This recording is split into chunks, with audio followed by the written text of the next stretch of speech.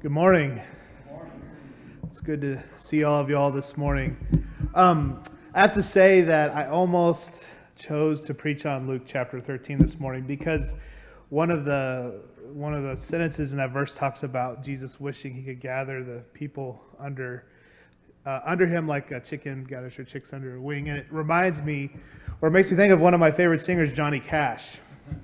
And Johnny Cash's best work happens at the end of his life with a series of American recording albums. And American Recordings 4, he sings a song called The Man Comes Around. And every line in that song is straight out of the Bible. And Cash was recording it almost on his deathbed. They literally had to stop so he could rest between takes. So, this has nothing to do with my sermon this morning, but this week go listen to some Johnny Cash. This morning we are going to be in Genesis chapter 15, verses 1 through 12 and 17 through 18. And you can read along in the Bible in the pew in front of you if you'd like, or on the screen. After these things, the word of the Lord came to Abram in a vision. "Do not be afraid, Abram, I am your shield. Your reward shall be very great." But Abram said, "O Lord God, what will you give me? For I continue childless, and the heir of my house is Eliezer of Damascus." And Abram said, "You have given me no offspring, and so a slave born in my house is to be my heir." But the word of the Lord came to him, "This man shall not be your heir, but no one but your very own issue shall be your heir." He brought him outside and said, "Look toward the heavens and count the stars, if you are able to count them." Then he said to him, "So shall your descendants be." And he believed the Lord, and the Lord reckoned it to him as righteousness. Then he said to him, "I am the Lord who brought you from Ur of the Chaldeans to give you this land to possess." But he said, "O Lord God, how am I to know that I shall possess it?" He said to him, "Bring me a heifer 3 years old, a female goat 3 years old, a ram 3 years old, a turtle dove, and a young pigeon." He brought him all these and cut them in two, laying each half against the other. But he did not cut the birds in two. And when birds of prey came down on the carcasses, Abram drove them away. As the sun was going down, a deep sleep fell upon Abram, and a deep and terrifying darkness descended upon him. When the sun had gone down and it was dark, a smoking fire pot and a flaming torch passed between these pieces.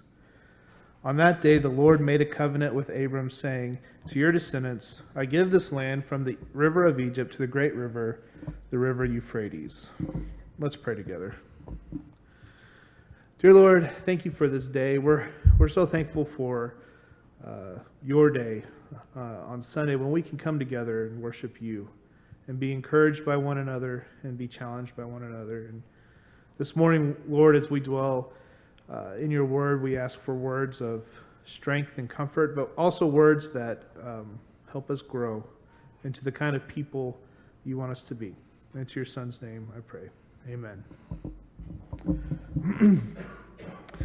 Well, I wish faith was something that came easy to me. But the truth is that hard questions and doubt have always been a constant companion with me in my search for a deeper faith. One place that has always helped me, though, is church. I've always found that when I'm worshiping alongside other people, when I'm serving alongside my sisters and brothers in Christ, my faith in God feels more concrete. It begins to feel more real. And I especially love a cappella singing. And I don't mean that in a sectarian or legalistic way. I think musical instruments in church services, they're fine. But a cappella singing is one of the best parts of our tradition. A cappella singing without instruments, singing with 4-part harmony, is one of the treasures that churches of Christ bring to the great table of Christianity. I think about times when I've spent working abroad when I lived in Thailand, and we would go somewhere and our little church would get together in a market and begin singing. And the way people would come together. This week, I was writing about an earthquake that struck Japan in 1923. It's the Great Kanto earthquake. It was the worst natural disaster since the fires that burned London down in 1666. And right after the earthquake, a group of Churches of Christ missionaries came together to kind of the central park of Tokyo to give out aid. And the way that they drew people to them was an American woman, a Japanese woman, and two Japanese preachers. They started singing four-part harmony together, and these crowds came together. It's just a beautiful part of our tradition. I love that we join our voices together to make beautiful music. The singing, it joins us together, it orients us, directs us to focus on God, and it helps me with my faith. But sometimes the songs we sing, they're not the best. The messages in the lyrics give us distorted ideas of who God is or what our faith ought to look like. And some of these songs are very popular. I really like some of these songs a lot. And this morning I brought a visual aid with me. I don't know if you are familiar with this book. It comes in maroon, since I'm an Aggie, green, blue, and yellow. I know you might be familiar with 728B. Our God, He is alive. This is the Church of Christ. And I love this book. There's so many songs that encourage me in this book, but there's a song in here. And of course, this song appears in other songbooks as well, called "Oh, for a Faith That Will Not Shrink." And are you familiar with this song? Do you remember the tune? Oh, for a faith that will not shrink, though pressed by every foe, that will not tremble on the brink of any earthly woe, that will not murmur or complain beneath the chastening rod, but in the hour of grief or pain will lean upon its God. A faith that shines more bright and clear when tempests rage without, that when in dark danger knows no fear, in darkness feels no doubt. Lord, give us such a faith as this, and then whate'er may come, we'll taste and hear the hallowed bliss of an eternal home. What a song. What a triumphalist, upbeat tune. Da, da, da, da, da, da, da, da. Oh, to have a faith like that. I have prayed so many times, again and again, when I've sung this song in church. The message it gives us is very clear. Good faith, the ideal faith, true faith, is free from all doubt and fear. And let me be clear. I'm not saying that that is bad faith. In fact, in 1 Corinthians chapter 12, Paul gives us a list of spiritual gifts, and one of those gifts is faith. It is a gift that God gives to people in the church to strengthen the community. But it's not a gift that God gives to everybody. And I don't necessarily know if it's a gift I have or not, but I wish I did. So please don't hear me say that if your faith is strong and free from fear or doubt, that there's something wrong with it. That is not what I'm saying. But when I sing these words, when I reflect on my life, I fail again and again to measure up to the kind of faith that's in this song. I doubt, I question, I fear, I murmur, and I complain. Having a super faith like this sounds nice, but the truth is that it does not match up with the realities of our lives. It doesn't feel like it's realistic. It doesn't address the wilderness of trial and temptation that we live in. More importantly, applying this faith to everybody doesn't feel like it's biblical. When we look at lives of the heroes of faith that we celebrate in the Bible, we don't find the kind of people described in that song. Instead, we find people like us, people who struggle, who doubt, who mess up, who question and wrestle with God. And who better to talk about that than one of the greats, Abraham, or in the case of our text today, Abram. And you all know this story. You know this story really well. It's pretty straightforward. God promises, Abram believes. God commands, Abram obeys. Abram left his country and his father's house in response to God's command, go. and God's promises of blessing and prosperity. Abraham left and he didn't ask any questions.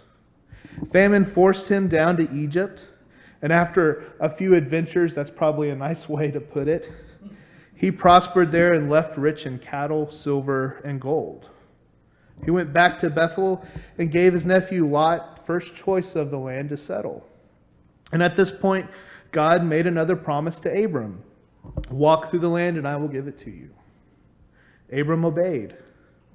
Later, he rescued Lot, who had become a prisoner of war. Then returning from victory, Abram gave Melchizedek, the great high priest of God of Salem, a tithe or a large percentage of all the men and goods he had captured.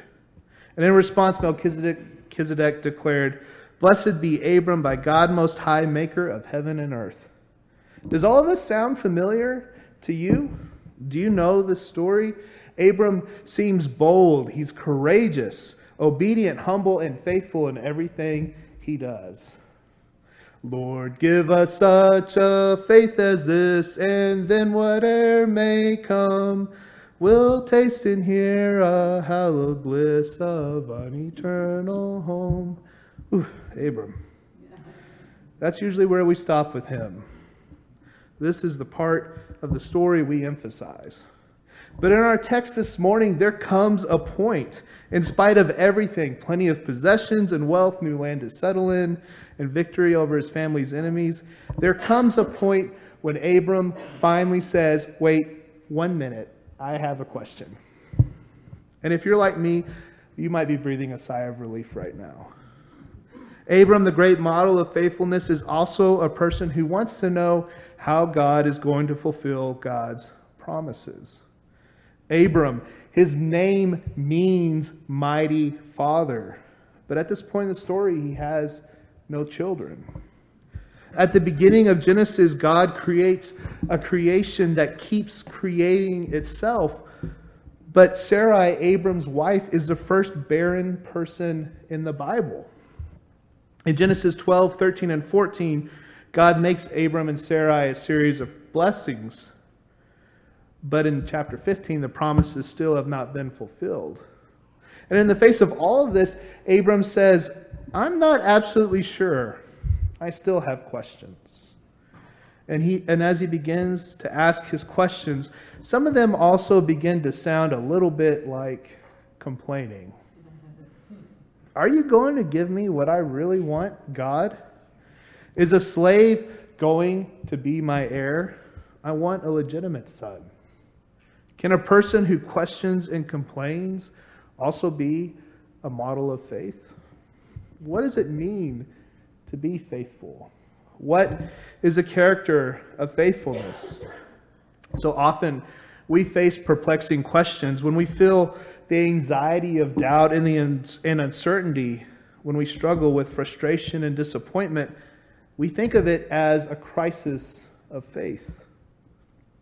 Too often, the sermons we hear, the songs we sing, the words we use to try to comfort each other tempt us to think of faith only as unquestioning acceptance or silent submission. But when we follow Abram on his journey of faith, he clearly comes to a point where he challenges and questions God's claims. I will bless you, God says to Abram. What can you give me? I want nothing but an heir, Abram responds. How exactly is that going to happen when I am old and childless? This conversation that Abram has with God, especially his response, follows the pattern of a lament. We often see those in the Old Testament. There's even an Old Testament book called Lamentations. And in the Old Testament, when a person makes a lament, they're not simply angry or sad or weeping. They're in deep pain. They're in deep anguish and suffering. When a person is lamenting, they complain to God and name this pain in God's presence. It is a kind of prayer because in naming your pain, complaining to God, you make your problem God's problem. You ask God, what are you going to do about this? Do you see faithfulness in this response? When Abram questions God's activity, Abram is taking God seriously. When Abram questions God, he believes in God's presence. He believes that God has the power to do something about it. When we question God, it's not a sign of doubt or unfaithfulness. It demonstrates our belief that God is listening, that God has the power to do something about it. And this is part of the promise of prayer for you and for me. God is open to us bringing our complaints, our pain and anguish to God in prayer. God is open to us asking, God, what are you going to do about this? God asks us to make our problems God's problems. But this does lead us to another question. What next? What happens next for us? What happens next for Abram in the text? Well, God reaffirms and expands the promise. Look toward heaven and count the stars if you can count them. So shall be your descendants. And Abram, he makes a choice at this point. Though the promises are yet to be fulfilled, though he does not know exactly how God will make this happen, Abram makes the choice to believe. Abram's faithfulness is a questioning faithfulness, a pleading with God for more information, more clarity, more courage, more commitment as we stumble along trying to follow the steps God has called us to make on our journey of faith. And God always responds in faithfulness. At the end of the text, and you might have noticed it, this curious ritual takes place. God makes a covenant with Abram. In the ancient Near East, when two parties would make an important promise to each other, they would take several animals, cut them in half, lay them out, and walk between them together. This actually happens in the book of Jeremiah, and it doesn't go well for the people who make the covenant. And the whole idea when you do this is that if one of the people making the covenant broke it, they're saying, then let it be to me as the animals we slaughtered today. Kill me, cut me in half. The stakes are high for the people making the covenant. But look at the text. Who makes the covenant? Abram falls asleep. And representing God, a smoking fire pot and a flaming torch pass between the pieces alone. God makes the covenant alone. It doesn't matter what Abram does in the future. Nothing Abram can do is going to affect God's promise to fulfill that covenant. God in that moment is saying it all depends on God to fulfill the promise. God pledges God's very life to make good on the promise. If I fail to keep this promise, let me be slain just as the goat, the sheep, and the ram were slain. God is always faithful, no matter what. Like Abram, we have questions that will not be silenced as we walk in faithfulness to God. Like Abram, we can question God as part of our faithfulness and trust, but like Abram, we can also make the choice to believe. A questioning faith doesn't just end with questions, it requires a response as well. A questioning faith takes God's power and presence in our lives seriously, but it also challenges us to be open to God's work in our lives.